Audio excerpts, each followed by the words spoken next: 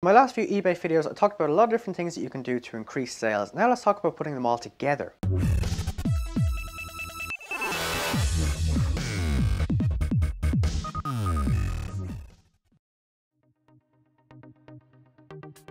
Hello and welcome to the Income Highway. This is the show where we talk all about how to build and grow your online business. My name is Paul James Carey, and as you can see, today is a white hoodie day, so we're talking about eBay. Now, everything I want to talk about today is going to be a very simple tweak that you can do, and the more that you do these to your eBay listings, the faster you'll be at them in the future. Tip number one I want to give is to use high quality images. One of the main reasons somebody's going to click on your listing on eBay is because of the image. So make sure that your image is good quality, and not only that, but when somebody clicks into your listing, make sure that there's several images that they can click on. Perhaps even try split testing what your main image is going to be to see if you've got more people clicking on and buying your product on eBay. Tip number two is just as important as your image, because it's also the only other thing people see on search results on eBay, and that is your title. Make sure that you can write an eye-catching title that will make somebody want to click into the listing, making them believe that you have the product exactly that they're looking for. Now, eBay actually give quite a large character limit when you're writing a title, so make sure that you actually find the balance, because you don't want to have it too long stuffed with keywords because it seems spammy.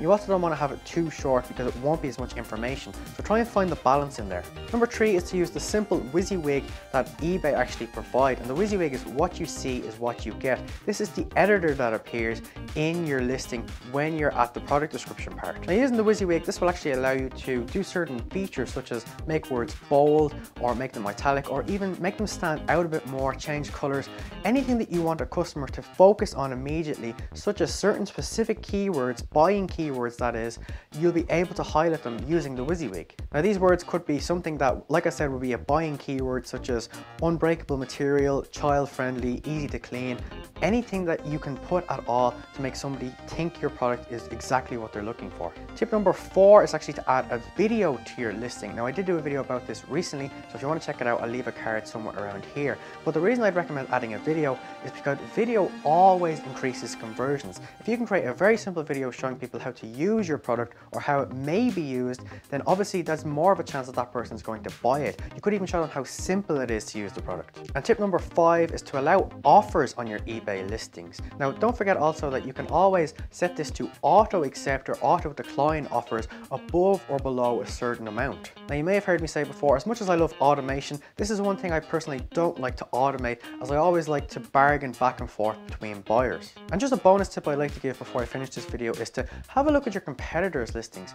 What are they doing or not doing that you could improve on? Are they using video? Are they using HD images? What is their copywriting like on their listing? Make sure that yours stands out a lot more than your competitors. Thanks so much for watching this video. If you want to learn more about how to build and grow your online business, please click the subscribe button below, because there's a new video on this channel every Monday, Wednesday and Friday. There's also a new podcast over on iTunes every Tuesday and Thursday. If you want to learn more specifically about how to build your business using eBay, please click the annotation over here. Thanks again for watching this video. I look forward to talking to you in the future. Have a fantastic day.